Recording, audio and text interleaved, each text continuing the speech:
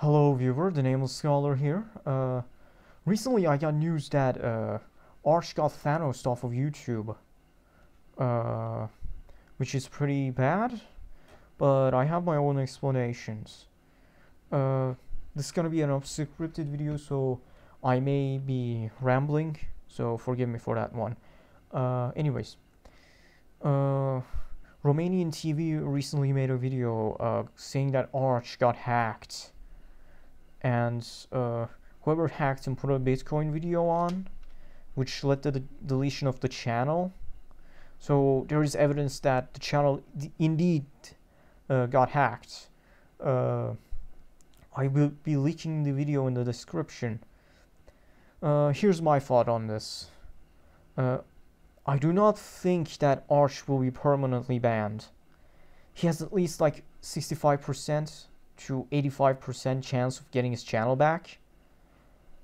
Because the thing is, sure, Arch fills the quota of everything that YouTube doesn't like, usually. But here's the thing. Let's take someone like Leafy, for example. Leafy is one of the most vilified people in the history of the internet.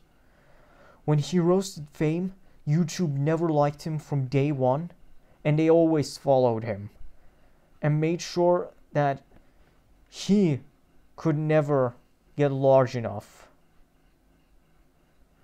And when they had enough of him, they Thanos'd him, and they confirmed that he will not be returning. Or even not even like Leafy, he isn't even close to even someone small like Monkey Jones. Like, yeah, sure, because the thing is, Arch may be edgy, but he's not someone like Monkey Jones, who constantly made videos on Elliot Rodger, which YouTube doesn't really like it when you talk about shooters, especially in a satirical manner. I mean, the only time I remember Arch covering a shooter was the Christchurch shooter, which was like 2 years ago. Or, like, was it like a year ago or something? Yeah, it was a year ago. So what I'm trying to say is, Arch is a rather small figure. So I do not think that YouTube will Thanos him, even though his views politically does not align with YouTube's.